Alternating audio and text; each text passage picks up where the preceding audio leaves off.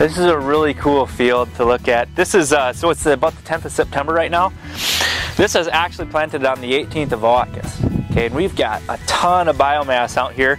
Peas and oats are taken off, harvested, chopped, and this was planted after manure was applied.